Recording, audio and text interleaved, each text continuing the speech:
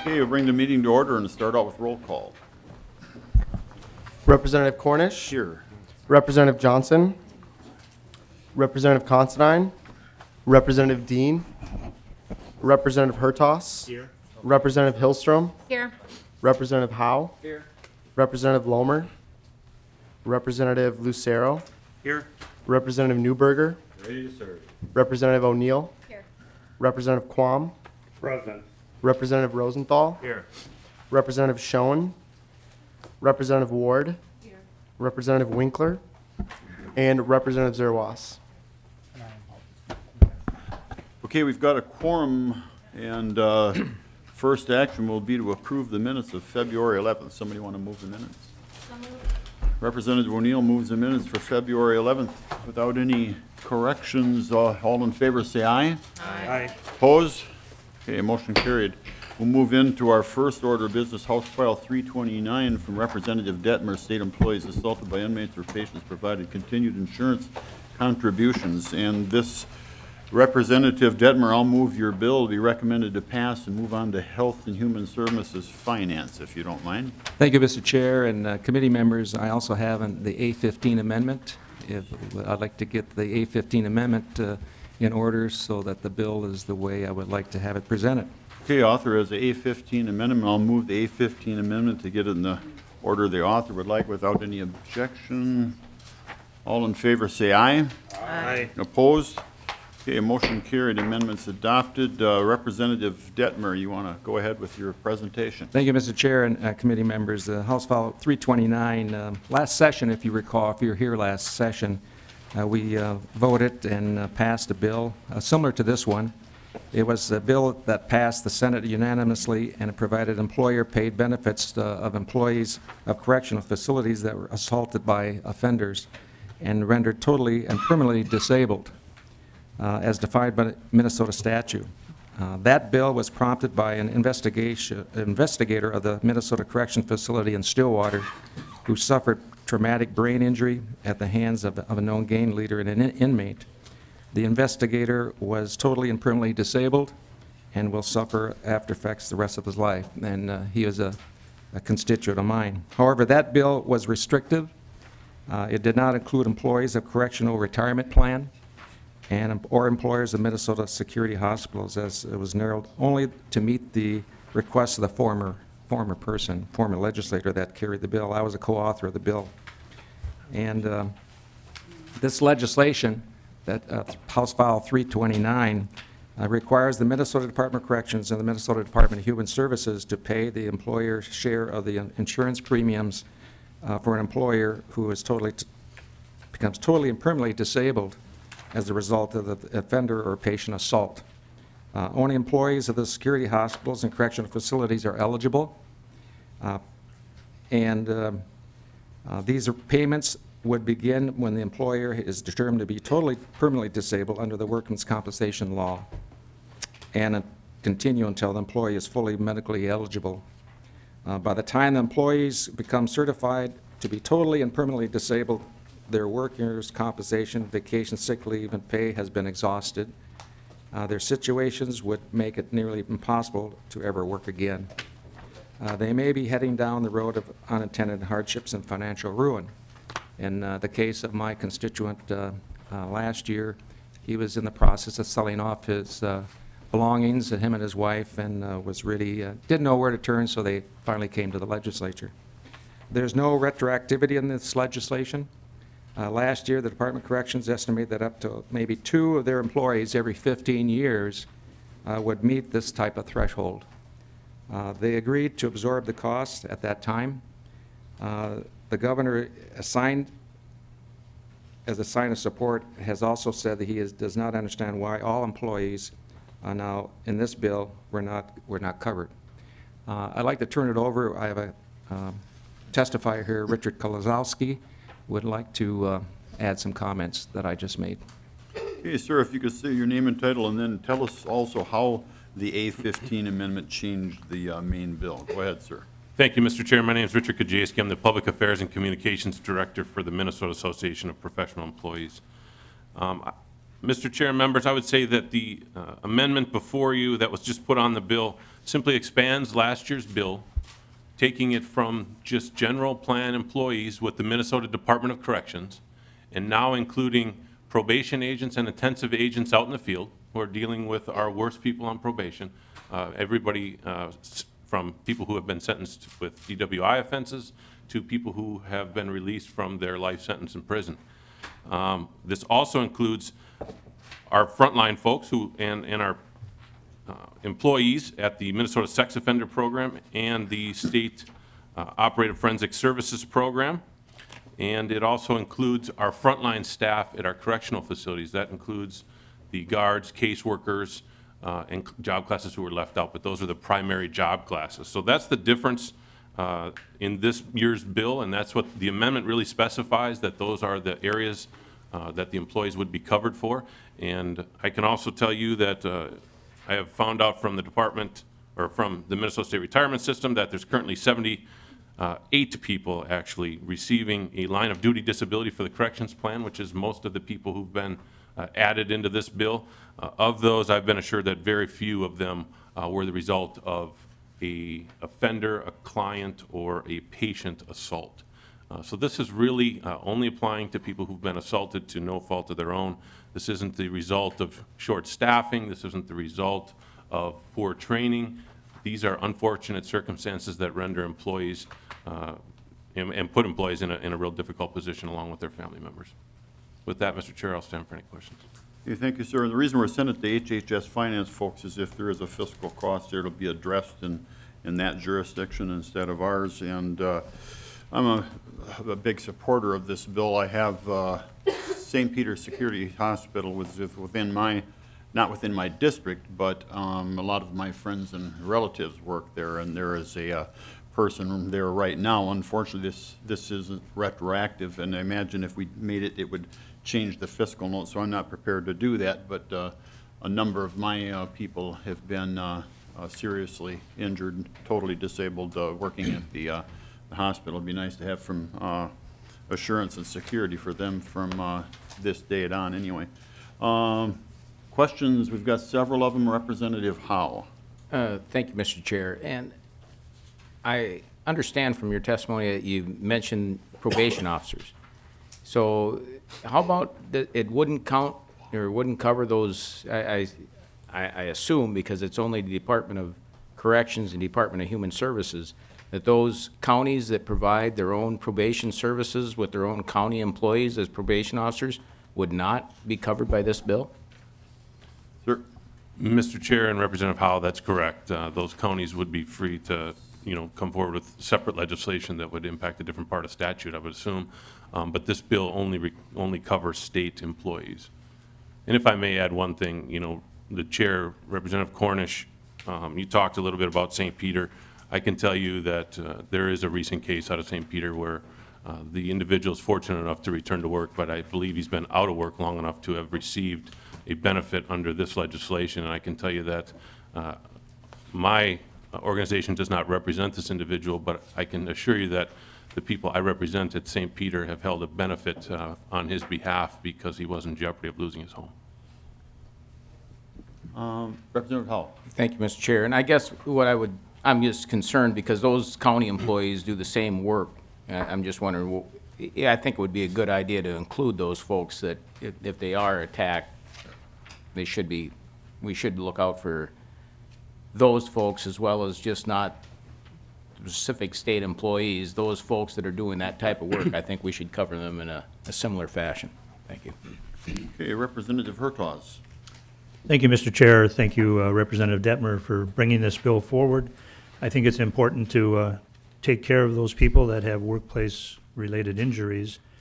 Could you just clarify what you said or what I heard about workman's compensation? I know generally, if the state is self-insuring, I guess I would understand that this bill is necessary, but otherwise would not permanent disabilities be covered for a lifetime under work comp? Mr. Coldridge, how do you pronounce the name again? Mr. Chair, it's Kajewski. Kajewski. And that's okay. Kajewski. And Representative, the workers' comp statute allows individuals who qualify to collect workers' comp for a finite period of time. So that will run out under most circumstances here. the people that I've represented and the people that I know of that would have qualified for health care and the portion paid by the employer would not necessarily qualify for work comp other than to that point where it's cut off. So for instance, in the case of the constituent of Representative Dettmer, his work comp was already cut off. He wasn't receiving workers' compensation. His employment had ended, his work comp had ended, and this, you know, every single person who would qualify for benefits under this provision here is going to have a different circumstances as far as compensation goes. They're not going to, what we're trying to prevent is to create different circumstances for what they have for health insurance. And so this bill speaks specifically to health insurance. The workers' comp statute is very specific, but it's not done in perpetuity. Representative Jerkos. Thank you, and thanks for that clarification. I guess I was kind of missing the point a little bit. I understand that work comp is oftentimes a remuneration for wages, as well as for medical costs related, in perpetuity related to that specific injury. But I now more clearly understand your point is that the individual can no longer work and cannot get health coverage or have an income stream for health coverage for other things that would not be related to this permanent disability associated with the job. So thank you. Representative Rosenthal. Thank you, Mr. Chair. And Representative, thank you for bringing this bill forward. I had the privilege of carrying this bill for your constituent last year, and I think it's great that we're expanding it to include everybody that stands on the front lines and helps keep us safe. So again, thank you for bringing this forward, and you have my complete support. Yeah, Mr. Chair, and again, Representative Rosenthal, I didn't see you over there when I was facing the committee, but thank you for working with my constituent, and we worked together on that, and it was really a good thing that we did. Thank you. Representative Quam. Thank you, Mr. Chair, and I think in previous questioning we determined that it didn't cover all of the those on the front line, and frankly the blue alert didn't seem to distinguish whether it was a state employee or a local employee, and here if you've got so many that are in the local facilities that also run the risk of assault. I like the bill, like to see it expanded to include, as was mentioned, the intent of including all those on the front line.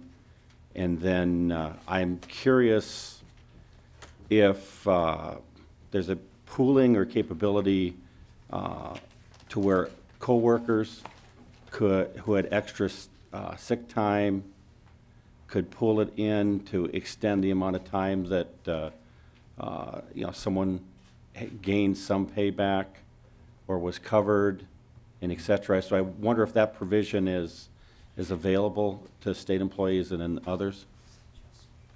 Go ahead, sir. Mr. Chairman, Representative Quam, let me see if I can answer at least two of the questions you specifically asked. First, in regards to the county employees, I'm a supporter. I think everybody should be covered who are doing this line of work, whether it's county or state employees. I would say one of the big differences is our state employee group insurance plan is recognized in statute, and I think counties vary from county to county and what they're under. So I think that poses one major difficulty. I think it's probably better served in the collective bargaining agreements based on one county versus the next. I would also state that in regards to your sick leave donation, we do have a vacation donation, not a sick leave donation pool. And so it's an administrative procedure. It's outlined specifically as to how you go about being qualified. And once you've used up all your sick and vacation leave, you can apply and be qualified to receive some of that, providing people donate to you. But it's eaten up really fast. It doesn't get you real far. It does extend it a little bit, but we're not talking months. We're talking more likely days or a couple of weeks. So it's certainly something that continues to be a discussion in our organization as well, and how that's used appropriately. So. Okay, any more questions from members? If not, any closing comments, Representative Dettmer? Well, thank you, Chair and committee members. I think the comment I made earlier was that if this legislation goes through and is signed into law, we won't have to be coming back on a case-by-case basis when we get a call. Any of us could get a call from a constituent that is working in these types of facilities. And now, if we can get it signed into law, these types of situations will be taken care of. So thank you for considering. Thank you. And before I renew the motion, is there anybody in the public that wishes to comment on this House file? Okay, if not, I'll renew my motion to pass House File 329 as amended and recommended to pass and move to the Health and Human Services Finance Committee. All those in favor say aye. Aye. Opposed? Okay, thank you very much, Representative Dettmer. Thank you. And your testifier.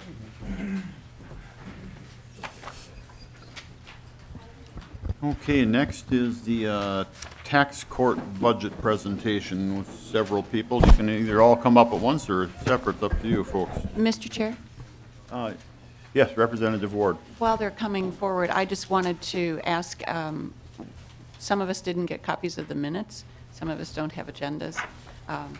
We're sharing at the moment, but maybe we could watch for that in the future. Yeah, we'll make a note of that. If somebody would, yeah. I have a question about county rules. Does that coat not require a handlebar mustache? Well, I was surprised anybody could see me. Actually, I was going to get by with, I'd be a ghost in the chair with this much camouflage, but yeah. All right. So noted on the file there. And if anybody is missing anything, let us know. We'll make a copy. Okay, whoever would like to start, give us your name and title and begin. Chairman Cornish, members of the committee, thank you for the opportunity to return to the committee today. I'm Joanne Turner, the incoming Chief Judge of the Minnesota Tax Court, and with me today are the rest of the court, outgoing Chief Judge Brad De La Pena, who was just reappointed to the court by Governor Dayton, and our newest judge, Thomas Halaska. And also with us is Ms. Lisa Peister, our longtime court administrator. Our PowerPoint slides are in your packet. This is our budget presentation, but we've included 2 slides just to briefly remind you of who we are and what we do. The material will be covered when we last appeared before you. Again, we're an independent trial court within the executive branch, established by the legislature to hear only tax-related cases. But within that limited jurisdiction, again, we hear cases involving any property located anywhere in the state and any tax administered by the Department of Revenue. We have 3 budget requests for your consideration. First, we're asking for an increase in our base budget to allow us to continue to provide mandated services to taxpayers, the Commissioner of Revenue, and the counties. We're also asking for a one-time expenditure to allow us to replace our aging case management system, and Judge Halaska will discuss that request in more detail. And finally, we're asking for funds to hire a 3rd judicial law clerk, and Judge De La Pena will discuss that request briefly at the end. We've given you 2 views of our existing budget. The vast majority of appropriated funds are dedicated to the payment of rent and salaries, none of which is under our control. Judges' salaries are set by statute at 98.52% of the salary of a district court judge. The salaries of our 3 administrative staff members are negotiated by their respective unions and bargaining units. The salaries of our 2 law clerks are determined by management and budget based on their job classification, and our rent is established by the Department of Administration. Viewed another way, about 95% of our current budget is fixed costs. Take out those fixed costs and we have about $50,000 left to cover everything else we have to do. For example, we are required by statute to provide transcripts for indigent taxpayers. We're required by statute to provide interpreters for taxpayers who could not otherwise participate meaningfully in the proceedings. Because the taxpayer has the right to have the case heard in the county in which the property is located, We travel to all 87 counties in the state, wherever the taxpayer wants the case heard. In addition, we have to pay for postage, long-distance calls, returning calls to taxpayers in the counties, paper for the copier, office supplies, IT support, and keeping our library and reference materials current. I'll cover the first of our 3 budget requests. We're requesting an increase in the base budget to be able to continue our core operations and to continue to provide those mandatory services. This request is necessitated by several things.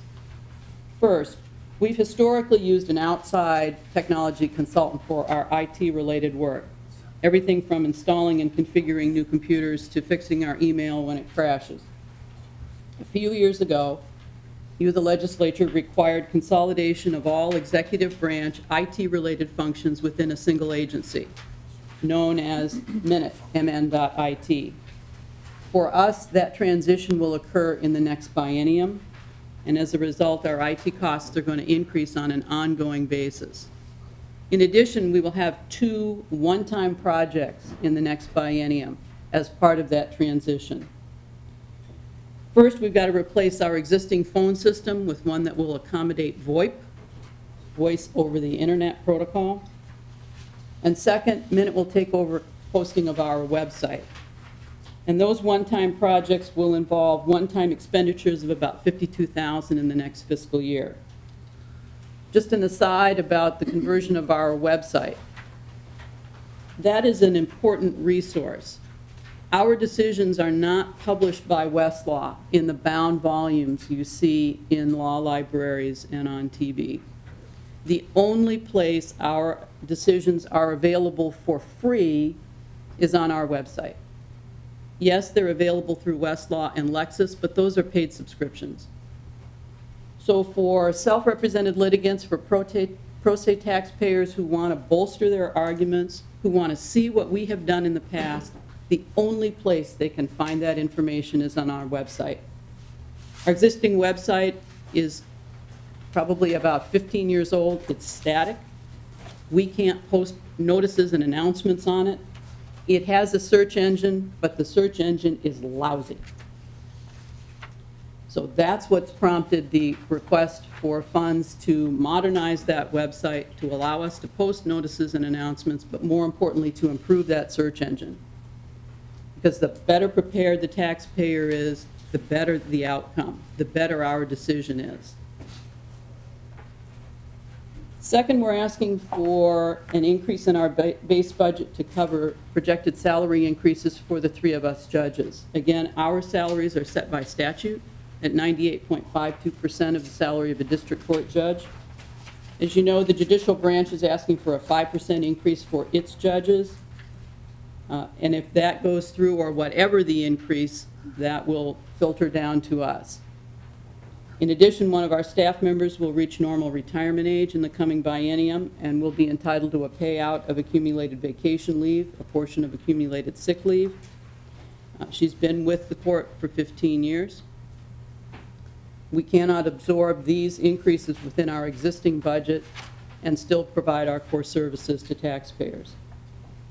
And third, as I mentioned, we're asking, there are expenses which by statute we're required to incur, transcripts for indigent taxpayers, interpreters. In addition, we've got travel costs to all 87 counties. In the past 2 years, in the 2 years that we've been with the court, I personally have been to Otter Tail County, Crow Wing County, Olmsted, Winona, Chief Judge De La Pena, spent a good amount of time in Itasca County. Now that the court is fully staffed, we no longer have the judicial salary savings we've used to pay those costs for the past couple of years. All of that totals about $150,000 in fiscal 16 and about $130,000 in fiscal 17. And to put those requests in some perspective, the total salaries paid to our 3 administrative staff this year is about $159,000. Without the requested increase, we would have to lay off our entire administrative staff in order to cover those mandatory expenditures. Second, we're asking for funds to replace our case management system. Judge Haluska will discuss that request. Good morning. Our primary infrastructure in the tax court is our case management system. It is circa 1999. In other words, it's about 15 years old. It's not supported by the vendor. Minute won't support it, and it won't operate on a current Windows operating system. Essentially, or what it does operate on is Windows XP, which is an obsolete, unsupported, and unsecured version of Windows. We have it currently jury-rigged in order to operate on our network. If it takes a dive, we're done, because the case management system is what tells us what we've got and where it is that we've got it. I mean, without that, we don't know the cases that we have in our system. At the time that we got the original case management system, we were averaging about 1,200 cases a year. Since then, we've been as high as 5,800 cases. Currently, we're at 3,483 in 2014. Now, the system itself does not communicate with the district court. And what it is property cases, which is most of our caseload, are filed with the district courts in various counties. What they are done is they're entered into MNCIS at that time. So they're actually there electronically. They sit with the judicial system in electronic version. But what we do is once they're filed, they're actually then, they're entered into the MNCIS system, and then they're handwritten and sent to us in writing, a brief summary of each of those cases, which we then have to enter by hand. And we don't necessarily receive notice of all these cases. So our case management system is incapable of talking to the courts. Once it comes to us as paper, we have to re-enter it, and subsequent filings come to us as paper. So in other words, in our electronic age, we're still using paper almost entirely to track all of our cases. And this is going to create a problem because, I mean, it's a problem now in the sense that it really slows our efficiency. But the district courts are going to e-filing. In other words, what the judiciary is requiring is that everybody file electronically. Our system isn't going to be able to handle that. Other problems that exist with our system is that there are limited reports. So we have trouble following what it is that we've done, being able to track it, and being able to follow it, and then estimate what it is that we've got and we're going to need in the future. All routine documents must be created by hand. So in other words, our scheduling orders, where what we'll do is we'll put out a kind of a routine scheduling order. Current case management systems would be able to do that on an automatic basis. We can't do that. Everything has to be done by hand. So a new system would be an overall increase in our efficiency.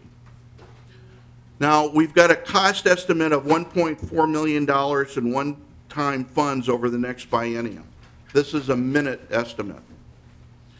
We have ongoing annual charges, again, minute estimates of $144,000 a year.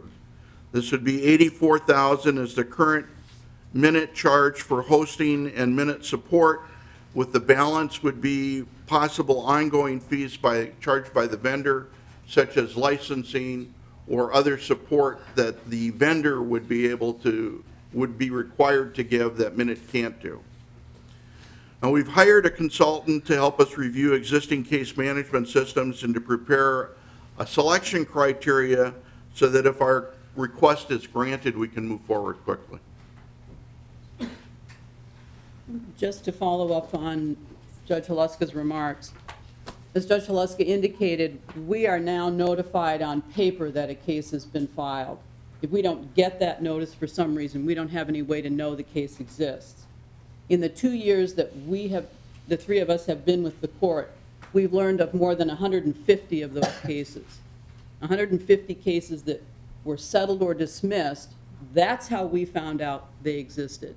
We were notified that the case had been settled or dismissed, but we didn't know that they existed in the first place. That's a problem for the counties, because under our property tax system, once you petition taxes in a pay year, you only have to make your first half payment. You don't have to make your second half payment for as long as that case is outstanding.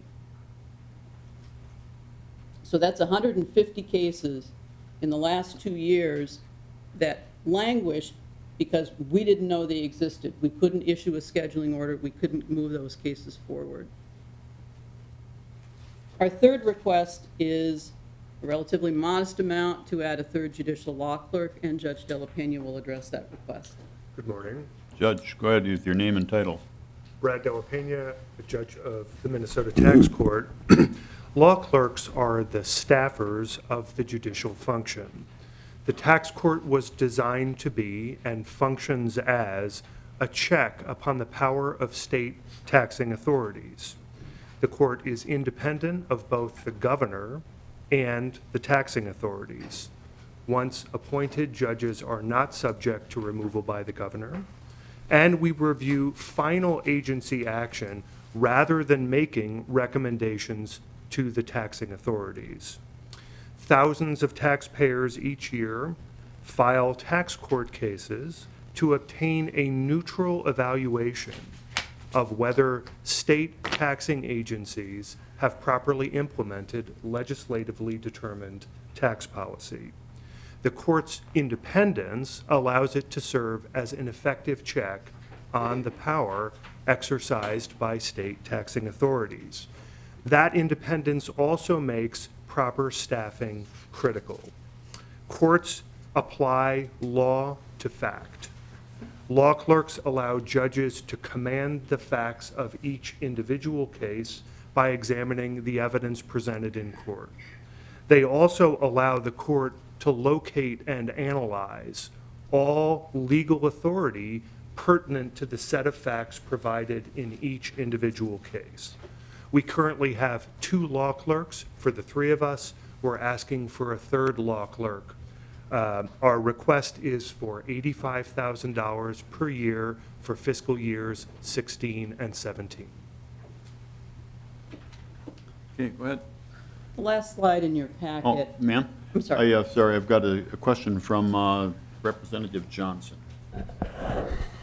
Mr. Chair, I'm not sure who would prefer to answer this question. Dealing with the case management system, we have a case management system that covers all 87 counties that everybody can look at. I'm just wondering if there's a reason that you cannot use that system as well, so you get your information. You can also judge or schedule your things when the courtrooms are free in those other counties, and to make things more smoothly and runs more smoothly, instead of, again, if assist having to notify you and move everything to a different case management system for these cases, if you could not use the current system, making it more efficient for you, for everybody, and also saving the taxpayers money of over a few years. It wouldn't be long before it'd be a couple $1 million. Judge? Chairman Cornish, Representative Johnson, that was our first thought. The biggest difficulty with doing so is the Data Practices Act, to which we, as part of the executive branch, arguably are subject, but to which the judicial branch is not. So we have had discussions with the judicial branch about essentially becoming the 88th county in Minnesota. Those discussions did not pan out for largely that reason. Obviously, that would have been a possible solution, but it simply is not going to be feasible. Mr. Chair. Representative Hillstrom. Thank you, Mr. Chair. We actually heard a number of these issues with relationship to the tax court and the judiciary when I was chair in the last 2 years. And one of the challenges is because this is part of the executive branch and not part of the judiciary, there really are, it's really a separation of powers issue as well. So we wanted to see if they could even share MNCIS subscriptions. And really, given the fact that they're in 2 different branches, it makes it impossible. Okay. Any other questions? Are you, any more in your presentation? Just to finish up, Chairman Cornish. Okay, go ahead.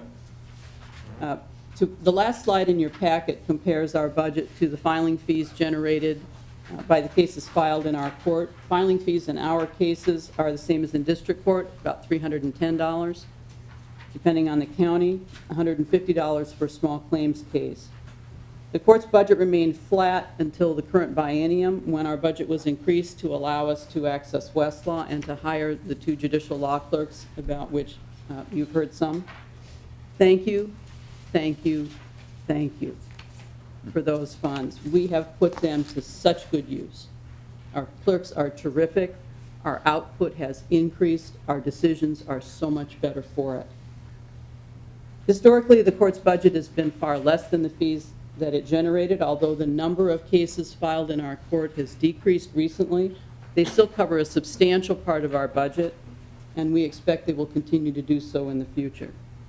That concludes our formal presentation, Mr. Chairman. We'd be happy to answer any other questions. Okay, members, anybody have any questions? I don't. Okay, well, thank you very much for your presentation. Appreciate it. Thank you. Next, we have Judicial Standards Board presentation. Tom, the last name. Vasily, Mr. Chair. There we go. Good morning.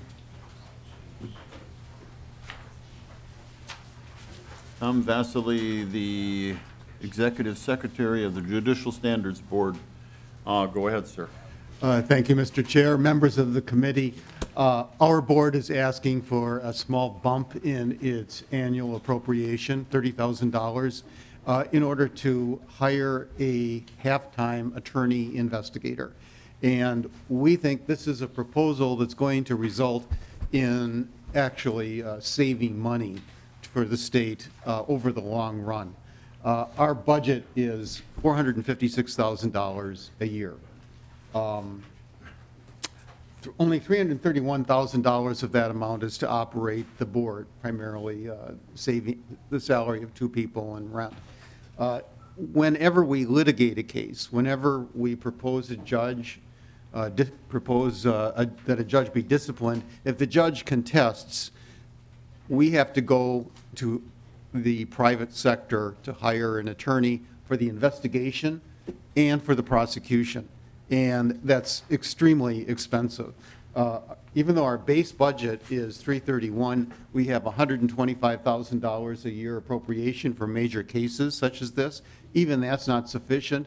Over the years, this board has repeatedly gone to the legislature asking for special appropriations for funding litigation. It's averaging about $80,000 a year. If you look at the governor's budget proposal, you can see in past years that even though our base budget is $456,000, well, several years ago we asked for an additional $300,000 for several litigation cases, and a couple of years before that we asked for an additional $290,000 a year. Our goal is to not have to do that anymore. It's not going to be totally within our control, whether a case is contested or not, but the things that we do can have an impact. And one practical thing we can do is investigate the cases in-house to the extent possible, rather than hiring a law firm for $250, $300 an hour to do the investigation. We can have a part-time attorney do the initial investigation at a cost of about 1/5 that in terms of salary and fringe. So we think that not only doing the investigations in-house is going to be a lot cheaper than doing the investigations by a private law firm or a private detective agency or other outside vendor. In addition, we think that the time we spend working up the case in-house is going to make it less likely that judges are going to contest, because we can show the judge exactly what facts we have, give the judge an opportunity to tell us if we've got any facts wrong, and if not, then we can resolve the case without litigation. So I can't guarantee this, but our goal is never to have to ask for a special appropriation again. And so instead of having a budget averaging roughly, what, $550 a year perhaps with the special appropriations, it'll be $486,000 a year, which represents a $30,000 increase from our current budget. And I'm happy to answer any questions.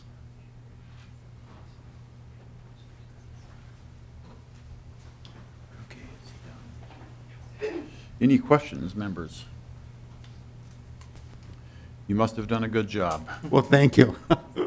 And let's have Silence can be consent sometimes. Okay, thank you very much for your presentation. Thank you, Mr. Chair, members of the committee.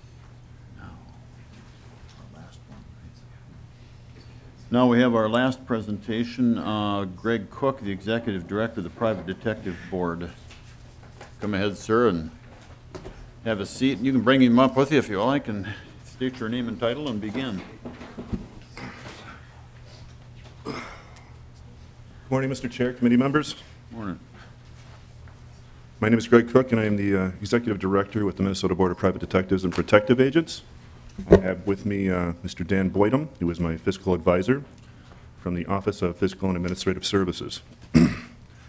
I will be very brief today, as I've already provided the committee with information in our budget overview. I just wanted to clarify what our agency's goals are. With public safety and consumer protection as the agency's guideposts, our responsibility is to provide regulation and oversight to the private detective and protective agent industry. This includes ensuring investigative and security service license holders meet and maintain statutory qualifications and act responsibly and for the best interest of their clients. We also provide assistance to applicants and current license holders in order to help them achieve success in what is a difficult field. Our key services include processing applications, officer changes and renewals, investigating complaints, certifying training instructors and courses, assisting law enforcement in the investigation of unlicensed activity, and responding to inquiries. Additional tasks include providing support to other government agencies, preparing for and facilitating board meetings, conducting requested research and reports for the board and other government agencies, representing the board at court hearings and events, working on legislative proposals, managing the databases, and administrative tasks. My job as the executive director is to provide the board with information so they can make decisions. Our current agency is appropriated $120,000 annually. All funds received go to the general fund. I will now turn it over to Dan, who can explain the change item. Within the Private Detective Board's budget, there is a change. Could you do your name and title? Oh, excuse me. My name is Dan Boydum. I'm with the Department of Public Safety, Office of Fiscal Administrative Services. Our office provides fiscal support to the Private Detective Board. Okay, go ahead, sir. The governor recommends an operating adjustment of $2,000 in fiscal year 16 and a $4,000 adjustment in fiscal year 17. This is to accommodate compensation-related costs with regard to health insurance and bargaining unit adjustments. I think that's about all I have to say about the change item. Okay, members, questions? All right. Thank you very much for your presentation. Thank you. And with that, we are going to adjourn, and anything you got, folks? All right. Just would like you to hear my bills, Mr. Chair. Huh? We'd like you to hear our bills, Mr. Yeah, Chair. we should have scheduled them today, huh? We'll adjourn until when? Tomorrow? All right, meeting adjourned.